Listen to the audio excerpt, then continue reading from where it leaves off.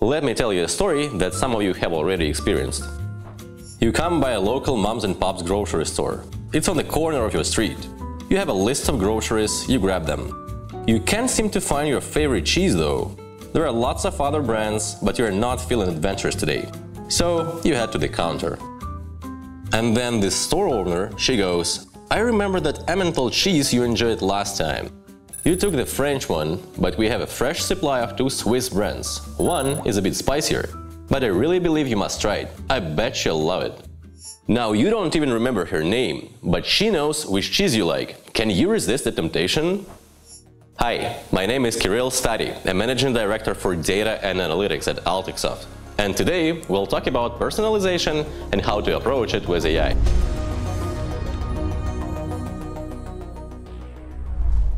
Well, the happy ending to this absolutely real story is that you buy the cheese, right? Here I see 3 takeaways. First, it wasn't Amazon or Netflix who invented personalization. This cheese story could have happened a century ago, and the beats would be the same. Personalization is not only about technology, it's how you approach your customer. So, what does this grocery store owner do right? Remember, there are many brands, but you hesitate to experiment and the variety paralyzes you. So, you give up and you decide to spend the night without your favorite cheese. This behavior is actually backed up by a lot of research. Perhaps the most famous one is the jam study. In the year 2000, 2 psychologists from Columbia and Stanford ran an experiment, allowing shoppers at a grocery store to sample 24 types of jam on the first session and only 6 on the second. Guess what? People who faced a smaller variety of choices were 10 times more likely to buy the jam, and dozens of other choice studies have confirmed these results. Let it sink in, 10 times. And here we are in 2022. There are about 700 types of maple syrup on Amazon. You may have a couple favorite ones, no problem there, but that's not always the case. Imagine finding yourself in your kid's room. You see them playing a console or PC and you ask them, "Are you winning, son?" And you think to yourself that it would be great to present a game on Christmas. I have bad news for you. There are about 50,000 games on Steam alone. The internet, e-commerce are great inventions. They give us the choice, the 700 types of maple syrup to choose from, but they can easily paralyze our ability to make decisions. So you can't get along without it. You have to narrow down the choice to 3-4 best options. And the third takeaway is people crave a personal approach.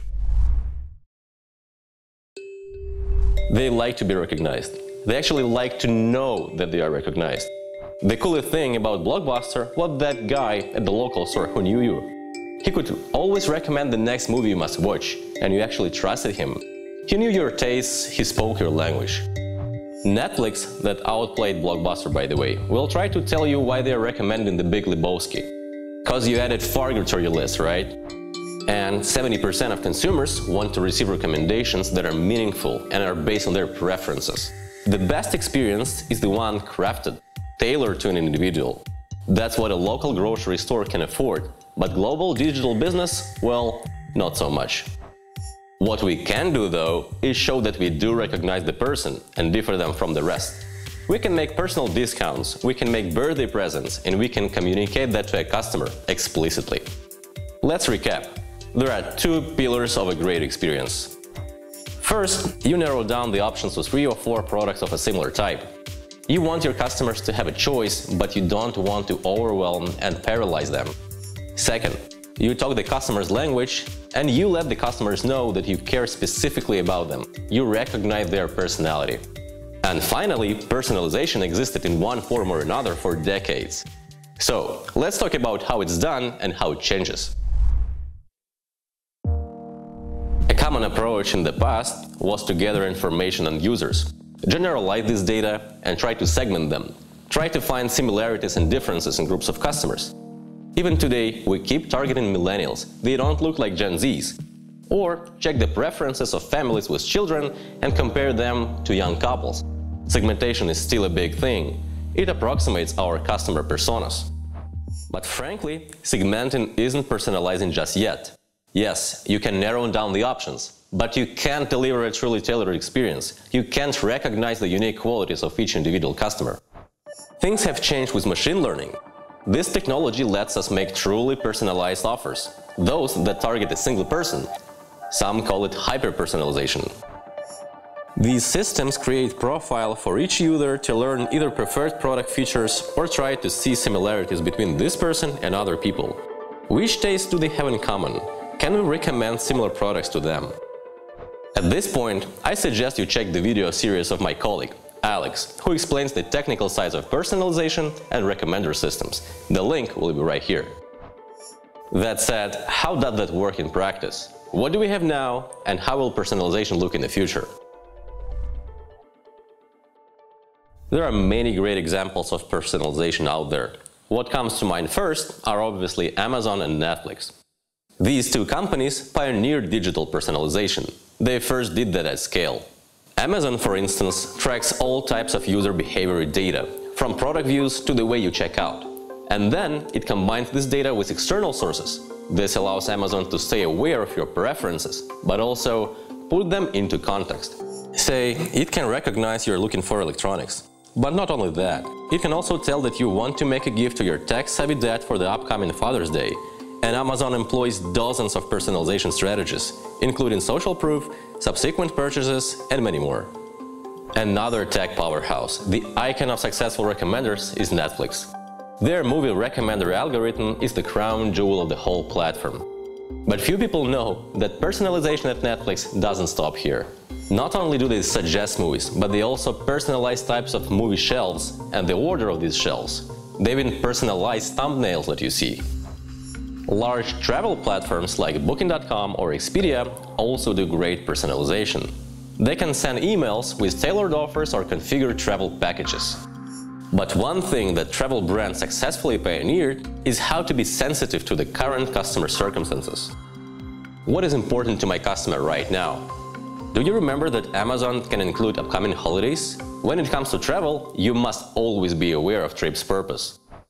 The same family guy who likes lazing around near the pool may soon become a dynamic business traveler. He seeks some fast weekend activities after spending several days at the work meetings.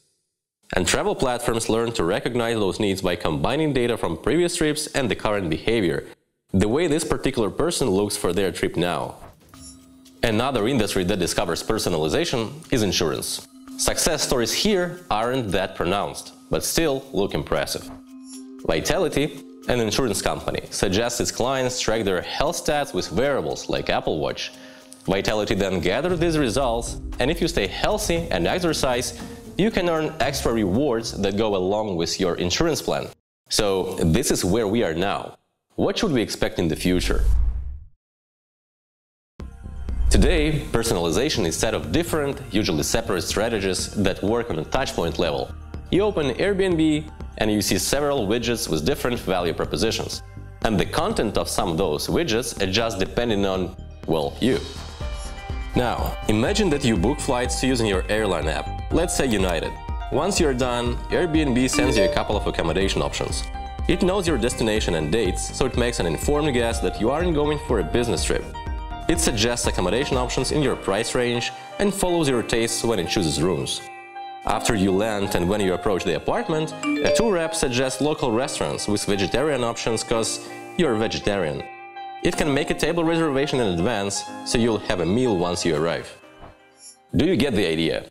McKinsey suggests that we'll move from isolated touchpoints to a more integrated ecosystem. Different brands can communicate with each other to unite the customer journey, make it rich and truly unique. Another change that we should expect soon is that personalization will go beyond digital experiences. In one of the early trailers to the game Cyberpunk 2077, developers showed how street ads change depending on who's looking. And the internal navigation system showed the closest place where you can buy the product you have just seen on the ad. This feature didn't make it to the game, but it can make it to our reality.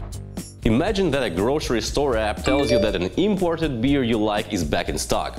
And it does so right when you are entering the store, and even helps navigate to the exact shelf. It doesn't spam you randomly. These are two major changes we expect.